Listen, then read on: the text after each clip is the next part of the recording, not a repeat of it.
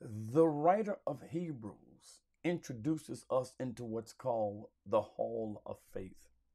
In this lesson entitled Faith and Righteousness, we're going to talk about what is the end result of faith. And then we're going to go over a brief description of what is faith. There are notes for this lesson. I'll leave a link in the description below and in the comment section. Click that link, get your notes, your Sunday school books, and your Bibles. For the International Standard Sunday School lesson is now in session. Join me. You better. Let's go.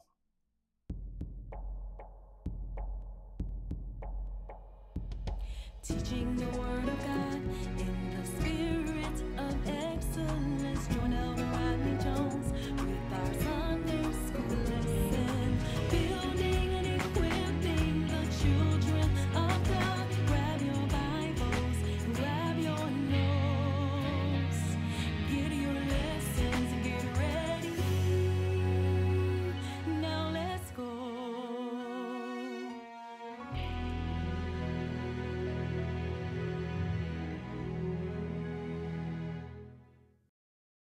Sunday school is now in session. Sunday school is now in session. Hello and welcome to another edition of the Sunday school lesson as taught by Pastor Rodney Jones. I'm the pastor of the New Nation Anointed Ministries Church of God in Christ. And we're located 1700 West 87th Street in the city of Chicago. The zip code is 60620. If this is your first time, do me a favor, leave me a comment in the comment section below. I'd like to welcome you to Sunday school and thank you for taking the time to view this particular channel. If you have not done so, do me a favor, please hit that thumbs up or that like button. Then click and subscribe to this channel. Make sure you hit the bell notification and all so YouTube will notify you each week. Bing! He just uploaded another lesson. Today we're dealing with faith and righteousness. And we got a whole lot of scriptures that we're going to be reading. We're in Hebrews, the 11th chapter, verses 1 through 4a. Then we jump through 7a. Then we go to verses 8. Then verses 17 through 18. Then verses 20 to 23. Then verses 32. Then verses 39 through 40. I'm tired just reading. I feel like I've just done the whole lesson. But this is a great lesson. This is an international Sunday school lesson. This is first Sunday. Happy New Year's to you. We're in the year 2024, and I praise God. In this lesson, we're going to talk about faith. Now, I'm going to let you know that the writer is not really giving us a full definition of what faith is, but he's given us a description of what faith is and the end results of faith. Now, there are notes for this lesson. They're probably about 13 pages. I don't know. But if you're having problems trying to find it, just look right below this video where you see the description. Click that where the description is, you'll see a link. Or you can go where I made my comment. In the comment section where you make comments, you'll see my name highlighted. Click there and you will see the link. You'll be able to go to where the notes are. Yes. And so let's get ready to read this lesson and let's see what the writer's got to say. Father, we thank you for this lesson and we praise your holy name. In Jesus' name, thank God. Amen. The lesson. Let's go. Now, faith is the substance of things hoped for, the evidence of things not seen. Ladies and gentlemen, a first thing I want to put on the floor is this word here. Now, keep in mind, the word is not noun faith. The word is noun, number one, and then faith, number two. So in other words, the writer is not saying noun faith. You got to have that noun faith. No, please, let's stop doing that. That is not what the writer is saying. So number one, when I get these notes, the writer speaks where he says, now faith is the substance of things hoped for, the evidence of things not seen. So the writer speaks about faith, and then he shows us what it looks like. He uses different people of old who operated out of faith rather than out of fear. He uses different people who operated out of faith and gave us an example of what took place when they operated out of faith rather than out of fear. And God was always in the picture of each person who chose faith rather than fear. The opposite of faith is fear. The opposite of fear is faith. So this is an example to us that regardless of opposition, faith is greater and always greater than fear. Number two, he continues his conversation or his writings from Hebrews, the 10th chapter, verses 35 through 39. He says, do not cast away your confidence, which has great recompense of reward. You have need of patience, so that after you have done his will, you will receive the promise. Now the just, he says, shall live by faith. Then he opens up Hebrews 11 and demonstrates what that faith is from the previous chapter. This is not a full definition, but a description of what faith is. Faith is the ground or confidence. It is the assurance or guarantee. Faith is the sure confidence. Faith is the confident assurance of things hoped for. Now, he says two things about faith. Number one, he says faith is the substance of things hoped for. And number two, he says faith is the evidence. Two key words would be substance and evidence of things. Then he uses the term of things differently. The first one is things not seen, and the second one is things or are things that are hoped for. So faith and hope, they usually work together. Usually the things we hope for, we have faith for. Then he gives us to know what faith looks like. He gives us to know how one operates in faith. And then he gives us the end result of those that operated in faith. And lastly, he shows us God's reaction in the lives of those who operated in faith. He says faith is the substance. That word faith means to win over. So if I ask you the definition of faith, the definition of faith is not faith is the substance of things hoped for. That's a description. The word faith itself means to win over, to persuade. Faith means belief or trust, with an implication that actions based on that trust may follow. So number one, our faith is not in ourselves, but it is in God. Mark 11:2. Number two, our faith is in standing on his word and promises that are given to us. That's Hebrews 11:33. And number three, our faith is, if I speak to this mountain, it will be removed. Matthew 17:20. Not decree it. Speak to it. He says faith is the substance. Now that word substance is a unique word because it means to place under. So in general, it's that which underlines the apparent. Or the word substance means reality. Substance means the essence. So what he's saying is that substance is or faith, I should say, is the assurance. Faith is the guarantee. Faith is the confidence, which means if you have faith for it, faith doesn't say it's going to happen. Faith says it has already happened. How do you know it? Because my faith itself is the actual substance. My faith is the actual assurance, guarantee that it has happened, although it has not been manifested yet. Are you hearing what I'm saying? And I'll put it like this and move forward, because sometimes we wrestle with the word faith. We say, I am saved by faith, but then we'll say, I will be healed. Well, that's the same type. I understand that there's a saving faith and there's a healing faith. But if we can use that faith that we are saved by faith now, why do we always say, I will be healed by faith later? Why can't it be now? And lastly, faith is the evidence. Evidence says you are guilty. In order for them to find you guilty in court, they have to show the evidence. Well, your evidence that you got it is called faith. It is the evidence of things. So faith is the actual evidence of the things we cannot see.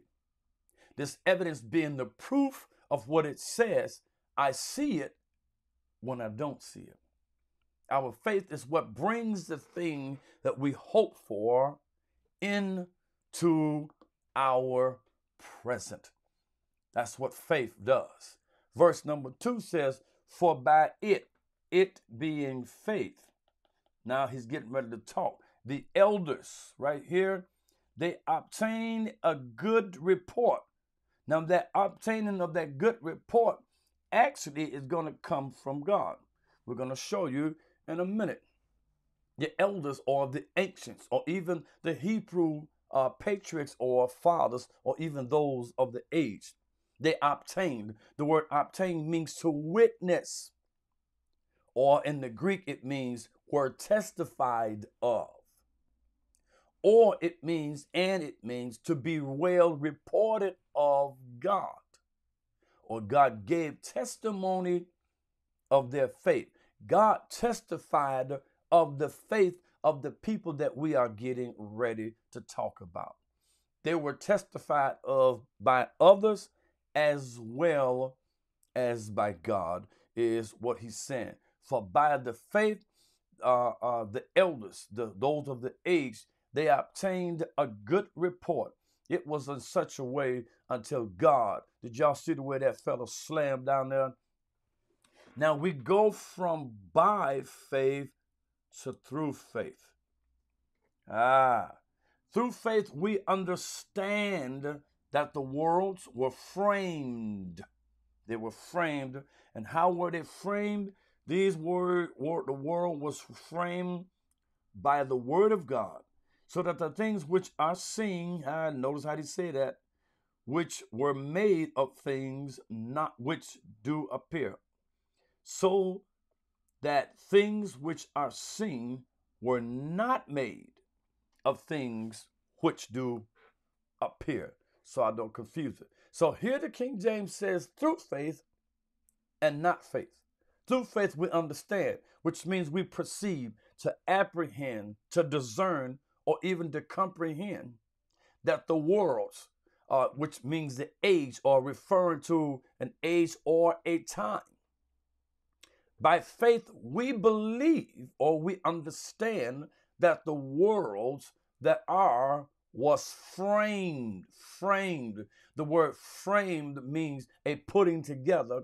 We believe that it was framed by the word of God because God spoke and it was done. Now, there are other books and artifacts and articles and religions and doctrines and people and New Age people who are challenging the validity of the Bible, and stay away from them because somebody get this idea that the Bible is not for real and it was copied from something else.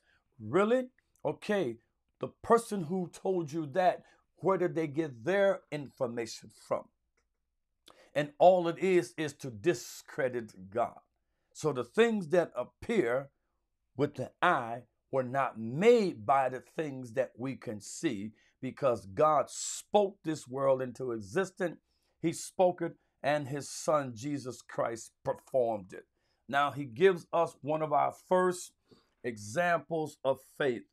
By faith. Keep that word, by. What he did is he offered up unto God a more excellent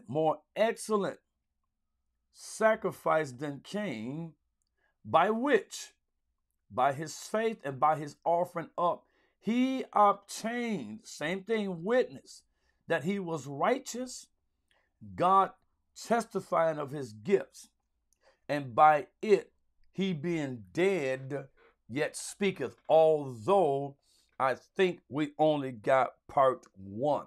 So the writer shows 3 different people who exemplified faith, heirs of righteousness: Abel, Enoch, and Noah. He demonstrates to us the importance of exemplifying faith. God was pleased by their faith of these 3 men, although I know it's one right here, but we had this lesson prior to, and I chose to leave some of this information in here. God was pleased by the faith of the individuals that we speak of. Number 1, 4 things are mentioned about Abel in dealing with faith. Number 1, he offered a more excellent sacrifice than Cain. Number 2, he obtained witness that he was righteous. Number 4, God testified of his gifts. 3, and number 4, by it he being dead yet speaketh. His blood still cries out from the earth, and what he did is still being spoken about. By faith, he offered up a better sacrifice. Now, Abel is a great witness, an example of faith in action. Abel and Cain both offered unto the Lord their substance. But the Lord had respect unto one, but not unto the other. Genesis 4:4-5. They had 2 different types of work, or they did 2 different types in the field. Please do not think that God accepted one because of the type of sacrifice. No. God accepts what you give to him from the heart.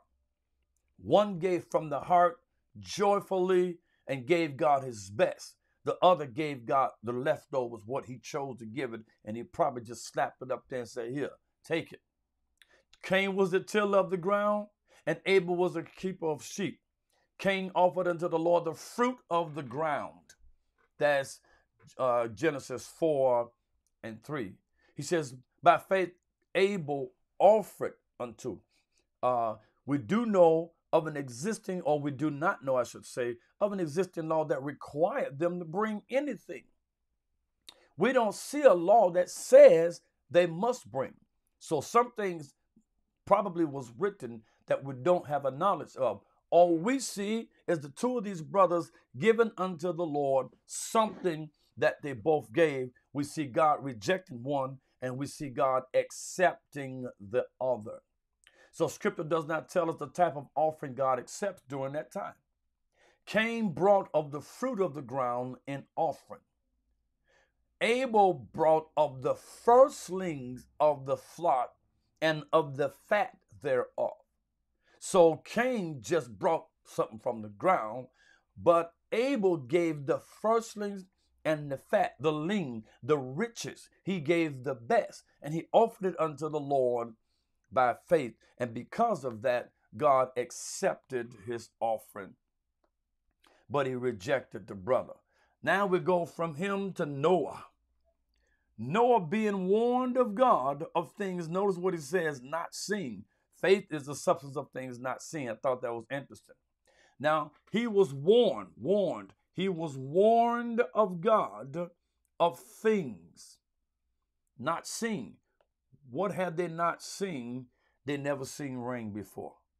Now, he was warned of God, and then he moved with respect, with reverence, and with fear. And what he did was he prepared an ark to the saving of his house. Because of the faith of Noah, his house was saved. He is another witness. We will find now Noah was the great-grandson of Enoch. That's Genesis 5:22-29. So the writer mentions a fourfold blessing due to his faith. By faith, he was warned of God. He believed that it was God speaking to him. By faith, he moved with fear and prepared an ark to the saving of his family. And this same faith he had for the ark condemned the world because they didn't accept it. And by faith, he became heir of this righteousness, which is by faith. And the Bible did say that Noah was righteous in his generation, Genesis 6:9. Noah, as did Enoch, he walked with God, Genesis 6:9. And Noah did all that God commanded him and built the ark. Noah didn't build this ark in water. Noah built the ark before something that never happened. In other words, it had never flooded. They don't know what rain looked like. And Noah believed that this was God speaking to him. And he began to build this ark through and by faith. And he was rewarded with the simple fact that God saved his entire family, whereby the rest of the world was condemned because they didn't trust God nor his manservant. So by faith, he was warned. He was warned. Noah was warned that something would happen that had never happened. And he moved with fear, which means reverential fear or even reverence. God told him to make this ark in Genesis, the 6th chapter, verses number 14. And he did exactly what God told him. We jump to his man here. The man of faith, when he was called to go out into a place which he should after receive for an inheritance, he obeyed. Notice, by faith there is an obedience. By faith there is a moving.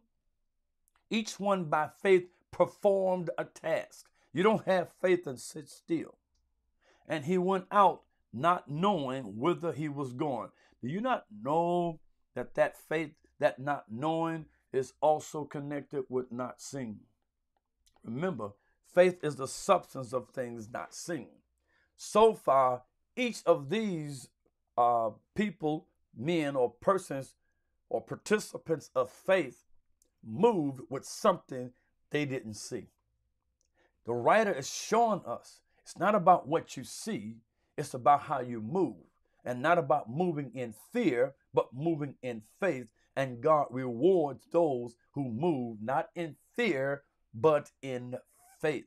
I'm going to move on because I want to touch something, but I'm not. So Abraham is considered as the father of faith in Romans, the 4th chapter.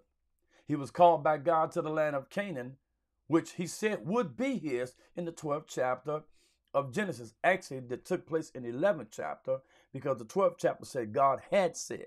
That's past tense. So God appeared unto Abraham when he was in Mesopotamia before he got to Haran. That's Acts 7:2.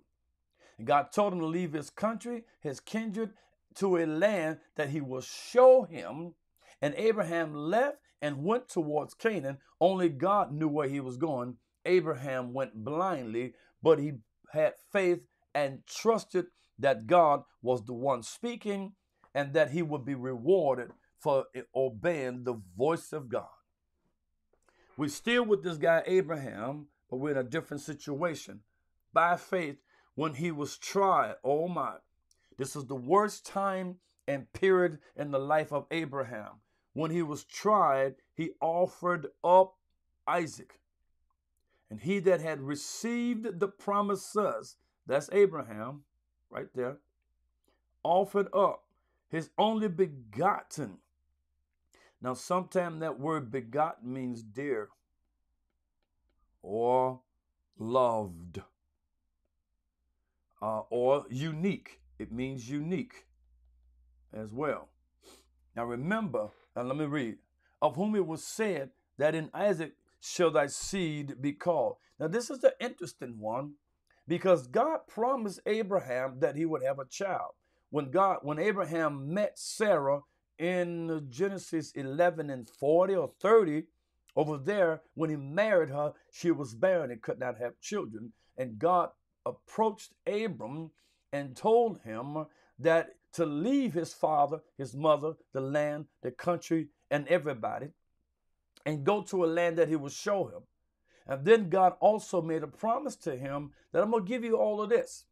I'm going to give it to you and your seed for possession.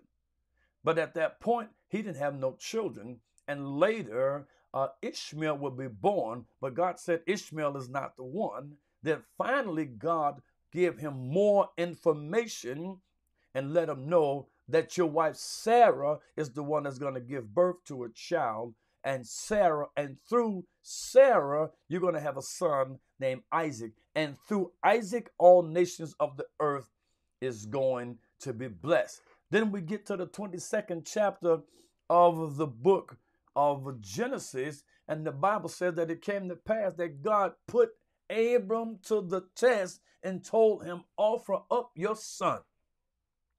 The name Isaac means laughter. Take your laughter and offer him up. Kill him, Moses, or Abraham, is what God said. Now, God approached him as a friend because he says, I pray thee. That's the language of a friend.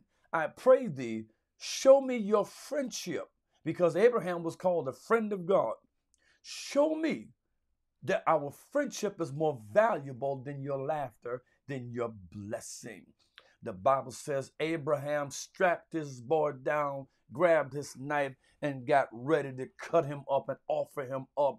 And then the angel spoke out to heaven, from heaven, and called him and says, now I know that you're going to keep my commandment. And it was in and through Isaac that his seed would be blessed. By faith, by trust, by conviction, by belief, by reliance upon. When he was tried, the word tried means to make proof of or trial of. The word tried means to be put to the proof or put to the test. Abraham was put to the test, and the word only begotten means only born, because he was only born, the only born of Sarah. It also means unique. He was a unique child, because he says that in Isaac is who your seed is going to be called. Thy seed, ladies and gentlemen, I need you to know that that seed is Jesus. By faith. By faith, Isaac. So Isaac is alive. And by faith, Isaac blessed Jacob and Esau concerning things to come. Not things that has already been existed, but concerning things to come. I think that's interesting. So interesting how the writer used the phrase things to come with things not seen. Isaac was the son of Abraham, who God had tested to offer him up. But at the last minute, God says, you don't have to do it, because God doesn't accept human sacrifice.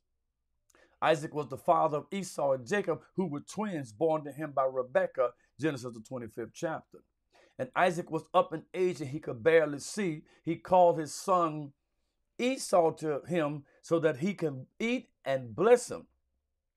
Esau went into the field to go get the victuals and kill it and bring it to his father. And that's when his mother brought Jacob in there, put some goat or the kid, which was hairy, because that's how Esau was, put it on him. When the father, who could barely see, got him close, he said, you smell like Esau, but you sound like Jacob.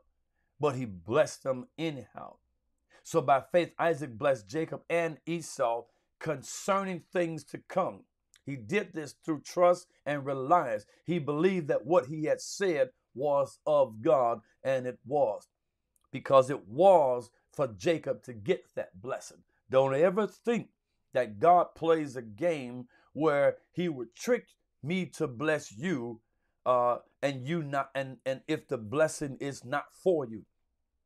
In other words, if this blessing was not for Jacob, Jacob never would have gotten it, but Esau would have gotten it. So the blessing was for Jacob, but God had to also show them that I'm not subject to custom. Custom is the oldest child, but God is not subject to customs. Verses number 21 says, by faith Jacob, here we go, when he was dying, blessed both the sons of Joseph and worship. Now he says leaning upon his staff. I need you to know that staff, ladies and gentlemen, would be his headboard, or his headboard, or whatever they might call it, because his eyes were dim and he was laying up on the headboard, and he was using it as a prop or as a post, and that's when he blessed them. So Jacob had 12 sons and one daughter, Dinah, by 2 wives and 2 handmaids, Genesis 49. 10 of his sons would be the tribes, and 2 were not. Reuben and his brother Simeon were replaced. Reuben was unstable as water, I don't remember why or what happened with Simeon. He was about 147 years old when he was getting ready to die, and he was in Egypt in the 37th chapter of the book of Genesis. And about the time that he knew that he was dying, he made Joseph promise not to bury him in Egypt. And later, Joseph heard that his father was sick. In the 48th chapter, he brought his sons there, and he did what we call a cross blessing. This is the second time where the older one did not receive the blessing of the older, because God is not subject to our custom. So by faith, when he was dying, he blessed both the sons of Joseph, Manasseh and Ephraim, leaning on the staff. He did this by faith. Let's look at what else. And by faith, Joseph, right here, when he died, or when he was dying, he made mention of departing of the children of Israel and gave commandments concerning his bones. Now, this one is interesting, because Joseph, as we say, was the son of Jacob, who he loved more than the rest of his brothers, Genesis 37:3. His brothers sold him to merchants, and the merchants sold him into Egypt for slavery, Genesis 37:28. And Joseph had actually been sent there by God to hold up a posterity, so when Israel run out of food, they'll have a place to stay. But regardless of what happened to him, he never lost focus on God. And he knew that God was going to come back to get his people, and he made them swear that they would not leave his bones there in Egypt. By faith, when he died, he made mention of the departing of the children of Israel and gave commandment concerning his bones. He called his brothers together in Genesis the 50th chapter and told them that God was going to visit them and God was going to deliver them. And he said, when God does this, take my bones with you. Just like Jacob said, don't leave me here. He says they gave mention concerning his bones. The word mention means to exercise memory, that is, to recollect, to rehearse, or even to remember. So he brought to mind what was going to take place, and then he charged them to take his bones with him. Neither him or his father wanted to stay there. They both knew that they was going to have to leave. Now we jump to the time when they would be received, getting ready to be delivered out of Egypt by faith. All of this is taking place by faith. Faith, another word, remember, is trust. It is belief. It is confidence. It is to rely, so on and so forth. By faith, Moses, when he was born, was hid 3 months of his parents. Now, this particular faith is not of Moses. This faith is of his parents. And they hid him because they saw that he was a proper child. Another way of saying that was he was a goodly child. Or another way of saying that was he was a handsome child. Now, they were not afraid of the commandment of the king. So what they did was they hid him for protection. They didn't hide him because they were fearful of the king. They saw him when he was born, that he was a beautiful, adorable little baby. He was very handsome. And they kept him because the king says, kill all male children that are born of the Hebrew women and throw them in the Nile River. But the scripture says when Moses was born, by faith, his parents hid him for 3 months. And when they could hide him no more, they built a bulrush for him, put him in the Nile River, and they watched him, and that baby floated all the way over there to the house of Pharaoh. And Moses ended up rising up, being the deliverer for Israel. That wasn't no accident. That was faith, and God rewarded. He says, and what shall I say more? For the time would fail me to tell of Gideon, of Barak, or some say Barak, Samson, Jephthah, and David, Samuel, and the prophets. He's a judge, judge, judge, judge. He was a king. And he was the last of the judges. And then he shifts to the prophets. Let's see what we can get into in this particular one. So the person of faith in here is not about Moses, but it is about his parents. So the writers he adds more names to the hall of fame. The first one he deals with is Gideon.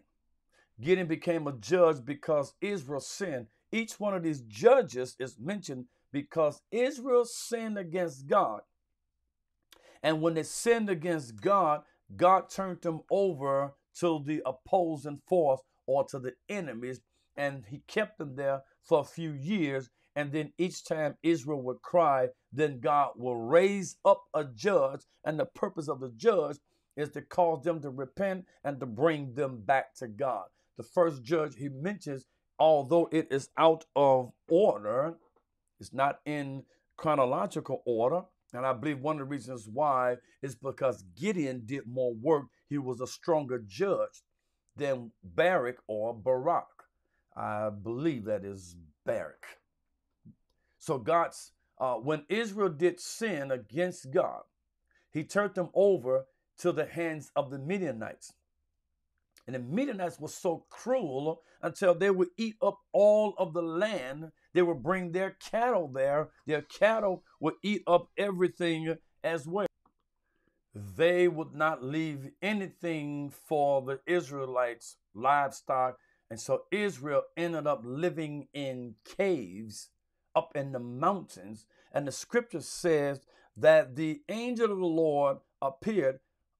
First, God sent the prophet and told them what? Because Israel cried unto the Lord, God sent the prophet. He explained to them why they was being punished. And then God sent an angel to Gideon, who was threshing wheat in the wine press. You don't thresh wheat in the wine press. You make wine in the wine press. But the angel found him who was hiding and called him a mighty man of valor.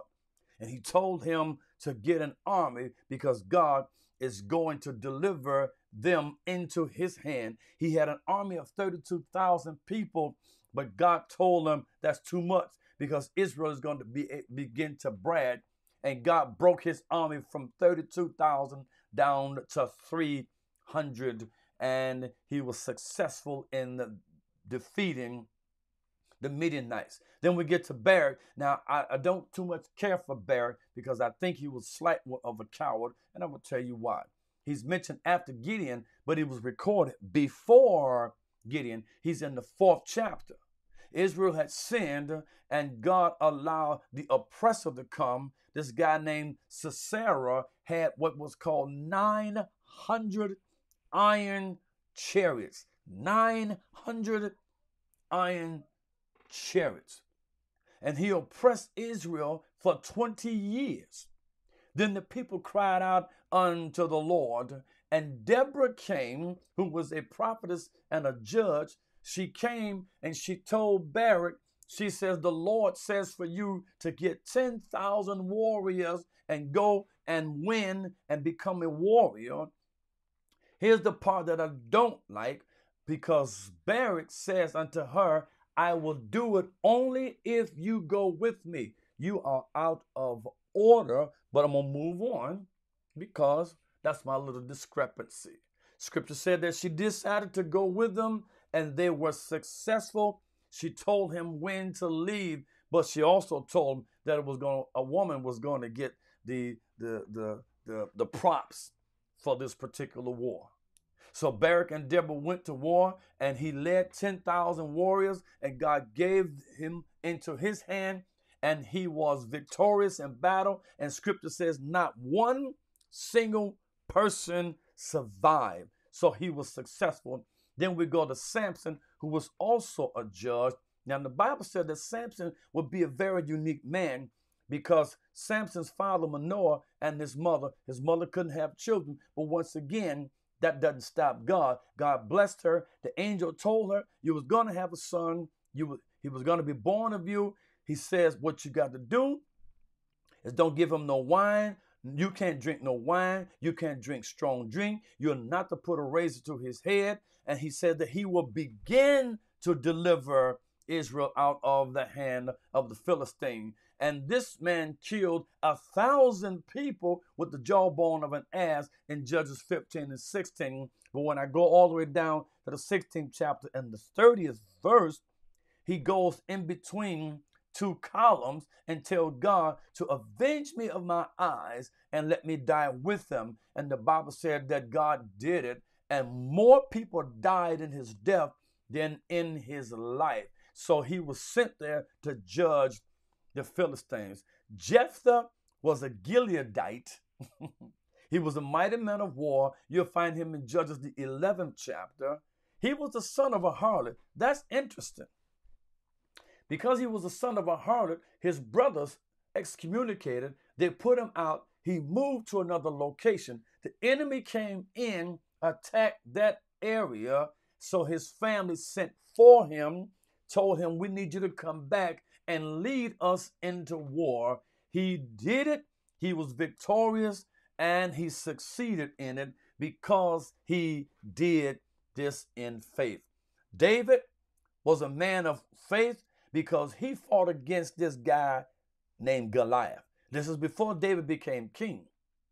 Through faith, David delivered and destroyed Goliath, that big old giant man. Scripture lets us know that Goliath was about 9 feet, at least 9 inches. And if David was 4 or 5 feet, that man was at least 4 feet higher, taller than David. But David says, I'm coming in the name of the Lord. And David destroyed him. Then lastly, we look at the Samuel. Samuel, he was the shifting of the judges of Israel into the kings. Samuel was the one, the Bible said that not one of his words fell to the ground. He was a young man when God called him. He was so powerful in God until he anointed both Saul, the first king, and David, who ended up being the greatest king. And Samuel was a very powerful man. Speaker speaks about the prophets. Every prophet moved and prophesied according to the will, the grace, and the word of God. And they all prophesied through faith because they believed that this was God speaking through them, to them, and to others. Some of the prophets even would be Isaiah, it would be Jeremiah, it would be Ezekiel, it would be Daniel, and all the rest of these prophets. Then let's look at lastly what the scripture says here. He says, and these all, now watch this, they all obtain good report. They got good witness from God because of their faith, but they did not receive the promise. Now, what she said, God having provided some better thing for us, that they, which is the ones we're talking about, without us should not be made perfect or complete. I believe these promises, ladies and gentlemen, is salvation through Christ. Yeah. They never saw Christ in their day, in their time. All of them earned a good reputation. They gained divine approval through God. They didn't receive the fulfillment of what was promised, because what was promised was eternal life. What was promised was salvation. Go back to when God promised Abraham, in you shall all families of the earth be blessed. He says, in your seed, Isaac, or through your seed, Isaac, all families of the earth is going to be called. Those are promises. And that calling, that seed, is Jesus Christ. Let's look at Luke 10 and 23. It says, and he turned him unto his disciples, meaning Jesus, and said privately, blessed are the eyes which see the things ye see.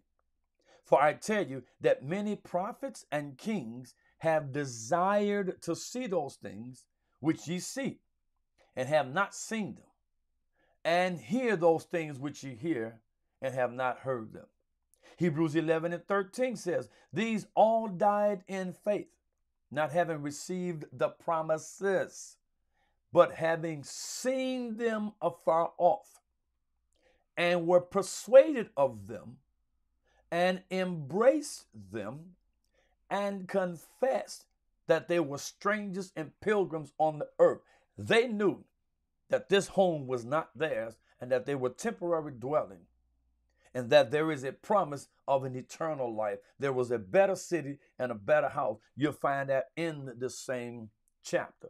And 1 Peter 1 and 12 says, unto whom it was revealed that not unto themselves, but unto us they did minister the things which are now reported unto you by them that have preached the gospel unto you with the Holy Ghost sent down from heaven, which things the angels desire to look into. That's it, ladies and gentlemen. This is a long passages of scripture. And I know sometimes I go a little bit in depth or give a little bit more information. That's for the purpose of everybody can be able to pull from something. You might not need some of this information, but I understand my audience. And I understand that there are many people who only need certain bits of information. And therefore, I try to provide enough information for everyone to feed from. I want to thank you for studying with me in the year 2023. I want to thank you for your financial support, your letters, your text messages, your inboxes, your emails. Thank you for even the checks that have been in the mail or cards that have been in the mail. They have blessed my heart. I constantly read them. It's hard for me to throw them out. All my office is full, and I just read them and just read them and read them. I read your emails. You've been blessing me. You can continue to support me if you can. Just understand that whatever you give goes back into the kingdom of God. Remember to do something. Like, subscribe to this channel. Leave me some comments below. Make sure you share this lesson. Remember my motto, teaching the word of God in the spirit of excellence. Peace. The Lord said the same. The creek don't rise. The Lord delays coming. If I don't oversleep, I see you Sunday, 8 o'clock for our live. Peace. Please subscribe to my granddad's channel. Thank you.